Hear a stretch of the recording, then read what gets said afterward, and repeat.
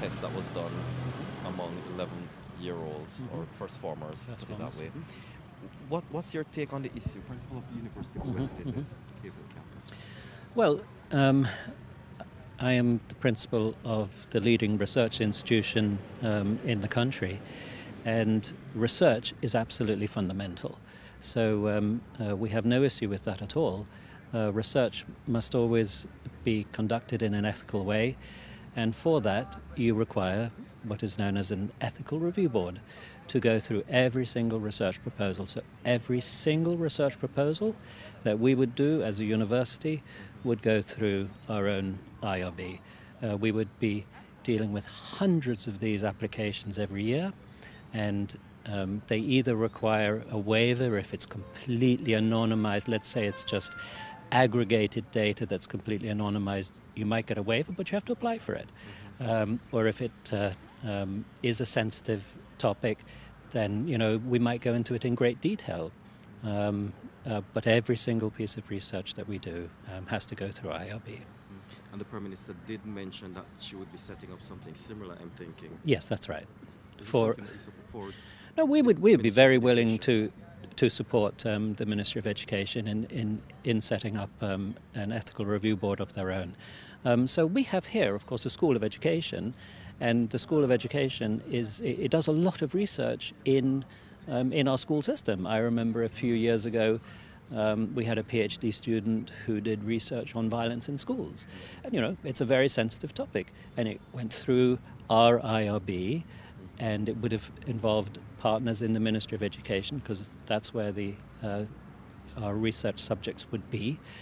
And when you're dealing with students, of course, the informed consent process means that the consent comes from an adult, the responsible adult, and then assent from the student that they understand what the research is about and that they willingly participate. So these would be very sort of bread and butter issues for our university, and we'd be very, very pleased to share all of the expertise that we have to strengthen IRBs in the country.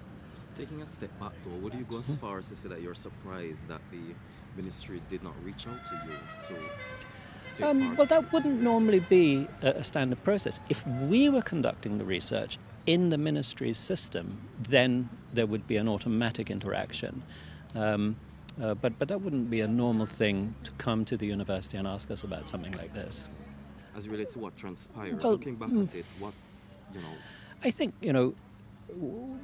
we would want to learn lessons, and I think there's a sort of universal belief that things need to be done in a different way going forward.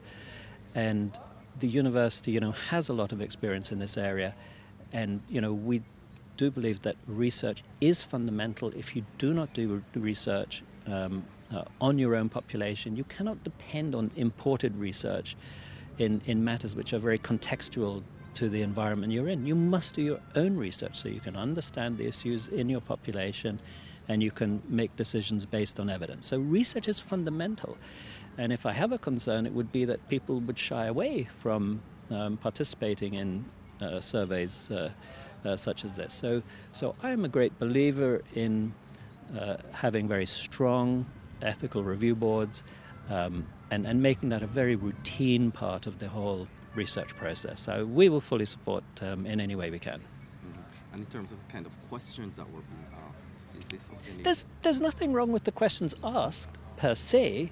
It is, that it wasn't fully, it didn't go through all the right processes.